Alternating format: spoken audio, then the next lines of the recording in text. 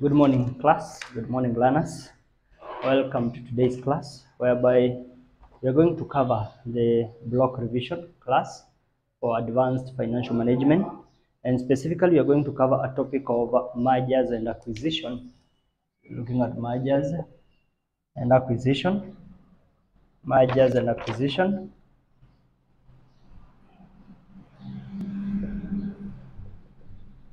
Mergers and acquisition. Mergers and acquisition. And specifically, we are going to look at a question on December 2022. It was tested question number 5C as part of our revision. And the question says Alpha Limited and Beta Limited are companies operating in the same line of business. In the recent past, Alpha Limited has experienced very stiff competition from Beta Limited, such that Alpha Limited is considering acquiring Beta Limited in order to consolidate its market share. The following financial data is available about the two firms. So I've been given the Alpha, the Beta, annual sales, net income, outstanding number of ordinary shares, earning per share, and market price per share. Both companies are in the 30% income tax bracket. So you are required maximum exchange ratio that Alpha Limited should agree to if it expects no dilution in the post-acquisition earning per share. So when you look at the exchange ratio as our number one, we said that exchange ratio will be equal to non-dilutive offer price. This is the offer price by the predator over the MPS of predator. And when you talk about the non-dilutive offer price, we say it is equal to PE ratio of predator, that is before, and you multiply by the EPS of target. All these are before the acquisition. And we said for you to get the PE ratio, this is MPS over EPS and multiplied by the EPS of target, which therefore will give us, when you look at the MPS, already we have been given for alpha, which is 30, and the EPS is 3. EPS of beta is 2, and therefore it will give you 20. Yeah, as our non-dilutive offer price, and therefore our ER, which is our exchange ratio, non-dilutive offer price, is 20. MPS of predator, which is 30, which will give you 2 over 3. So we shall give them 2 shares for every 3 shares that they have. That will be our exchange ratio. That one still you can express as 2 is to 3. For every 2 shares, we shall give them 3 shares. And in that case, we shall not experience any dilution in ownership. Number 2, the second part was Alpha Limited post-acquisition earning per share if the company agree on an offer price of 40. So post-EPS, post-merger EPS. And when you're dealing with post-merger EPS, this is earnings, net income of predator. We add net income of target,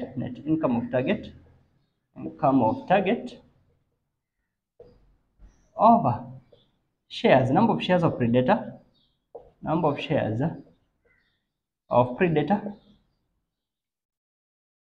plus new shares issued to target.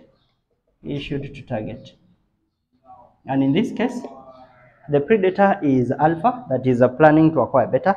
And when you look at alpha, it had a net income of 150, and the net income of beta was 20.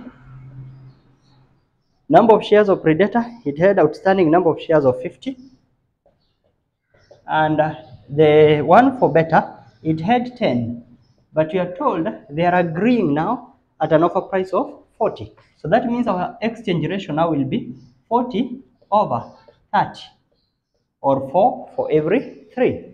So this one will give us 170 divide by, this will be 50, I can calculate that, 50 plus 10 by 4 over 3, 10 by 4 over 3, which will be 13.33, and it will give us 170 over 63.33, which will end up giving us, divided by 63.33, 2.68 as our post-merger EPS, that is earning per share after the merger.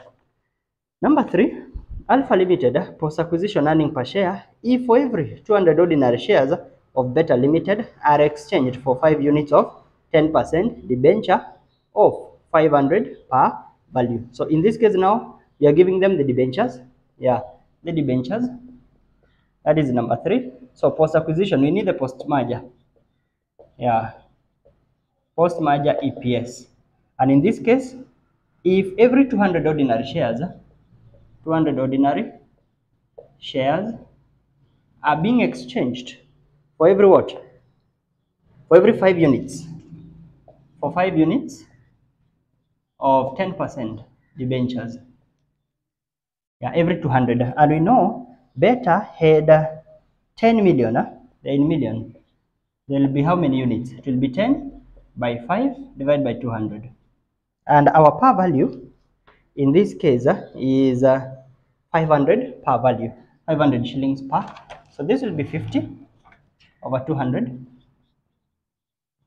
which will give us 50 divided by 200, 0.25 debenture, 0.25 million debenture multiplied by 500.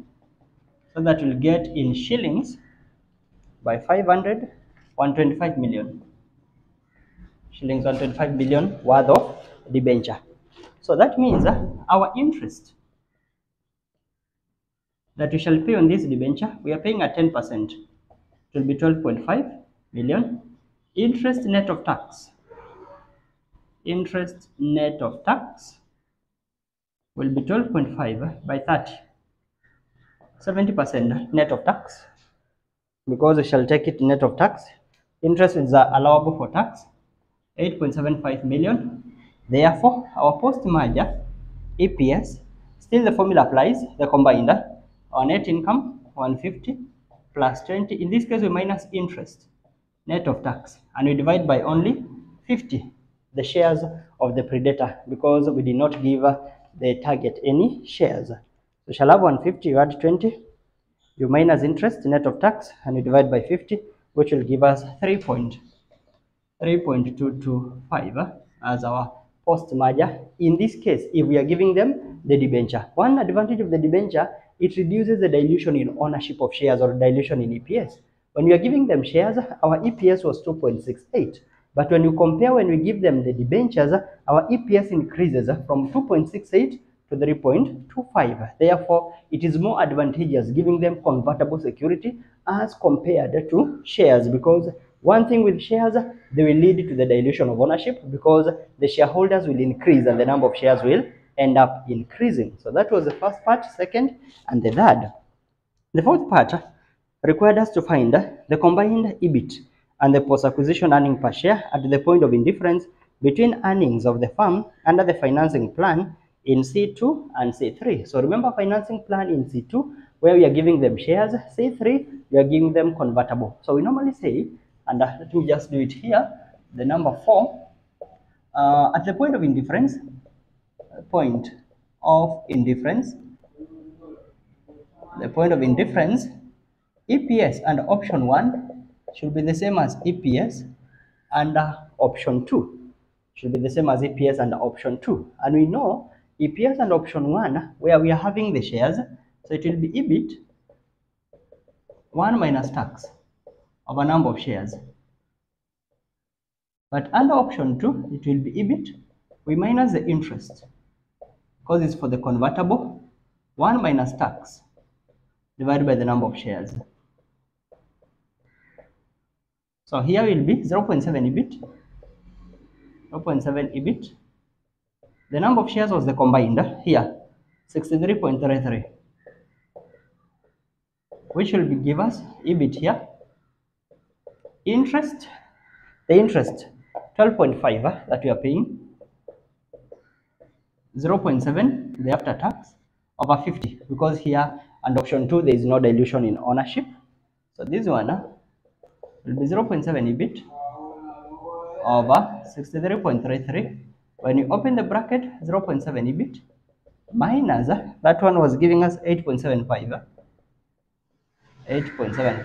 over 50. That one you cross multiply.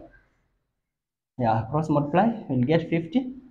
0.7 EBIT is equals to 63.33. 0.7 EBIT minus 8.75. 8.75 we got 12.5 by 0.7 the after tax. Yeah, that one gave us 8.75. So when you open the bracket, 50 by 0.7, which will be 35 EBIT, is equals to 63.33 by 0.7, 44.331 EBIT, and we minus 63.33 by 8.75. This is 554. 554.1375. So when you collect like terms, this one will be a positive when it comes to this side. 0.1375, 44.331 EBIT minus 35 EBIT. So you'll end up having 44.331 minus 35, 9.331 EBIT, and here is 554.1375. You divide by 9.331 divided by 9.331. So your EBIT at the point of indifference, when you divide 554.1375, you divide by answer, you'll get 59.387 EBIT in million, because they are in million of shillings. That was the first. It was having two parts, and the EPS. Our EPS, because of that space, I'll just use option 1, 0.7 EBIT. Our EBIT is 59.387, and we divide by 63. When you replace in both, you'll get the same answer. So 0.7, 59.387 by 0.7, and you divide by 63.33, and you'll end up getting 0.656.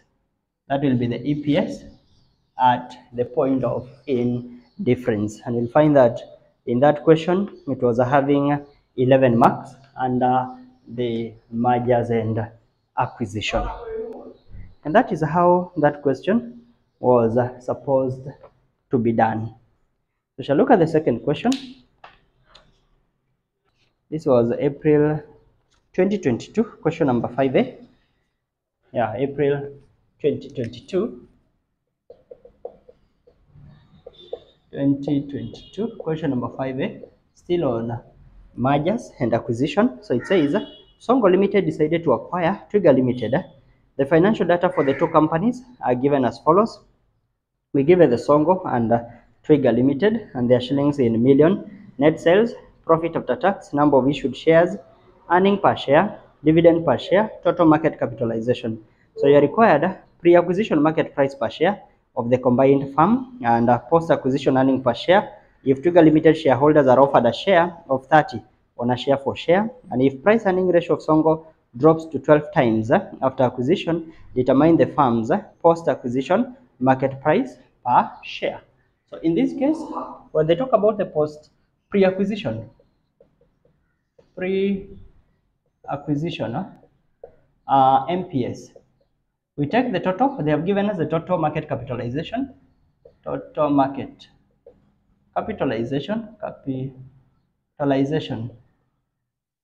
and we divide by the number of shares. Total market capitalization divided by the number of shares. So for Songo, we had a market capitalization of 20 million and the number of shares 7.5. Then for Twiga Limited, market capitalization of 45, and we divide by the number of shares, which was 1.5. And that one will give us the pre-acquisition market price per share. So when you start with the Twiga, when you divide 45 divided by 1.5, this one gives us 30 shillings. per share. And for Songo, divided by 7.5, 56 per share. That way. That will be our pre-acquisition MPS. Number 2, the post-acquisition EPS. Post-acquisition EPS, we have said is earnings of Predator, earnings of Predator, and you add earnings of Target, earnings of Target, and you divide by shares of Predator, number of shares in that case, plus new shares issued, new shares issued to Target, issued to Target. You add new shares issued to Target. So in our case, you'll have the earnings of Songo, profit after tax in this case, we had 28.13, and the one for Trigger, 3.75. This one had 7.5 number of shares, and Trigger had 1.5. And we are agreeing to give them at a price of 30. Yeah, 30. Remember our exchange ratio? Yeah, non-dilutive offer price over the MPS. Our MPS is 56. That way. So that one will give us, when you add 28.13 plus 3.75, this will be that 1.88. Here, 1.5 by 30 over 56. And you add 7.5, 8.3, 8.304. So when you divide that, 8.304, you'll end up getting 3.839. 3.839 as our post acquisition EPS. Then number 3 is whereby we need to calculate if the price earning ratio drops to 12 times after acquisition, determine the firm's post acquisition MPS. So we know the P ratio is MPS over EPS. So our post merger MPS therefore will be the P ratio by the EPS. And you're told the EPS drops, the P ratio drops 12 times, and our post merger, this is a post merger EPS 3.839. Yeah, 12 by 3.839, and you multiply by 12, so you'll end up having 46.068 as our post acquisition EPS. Then you're told to formulate a suitable criteria that should guide Songo in determining whether to acquire Trigger Limited. So the criteria for acquisition, so the criteria that they should follow, they should consider, number A, the form of consideration. Form of consideration, whether cash, form of consideration, whether, i.e. cash, or whether they should give them cash or shares. Remember, when we pay them cash, there is no dilution, but when we pay them using shares, there will be dilution. That is one thing. The other thing we should look at is the synergy value. Synergies value, the values that are going, what we are going to gain as a result of combining the two firms. Which synergies are we going to create? Is there any creation of synergy? And the other one, are we going to have tax savings? Yeah, any tax savings that may arise, and the strategic rationale. Strategic rationale. Yeah, strategic rationale is whereby acquisition of Trigger may position us in a more strategic position, whereby we may expand or we may end up growing our business. Again, that's how that question was supposed to be solved.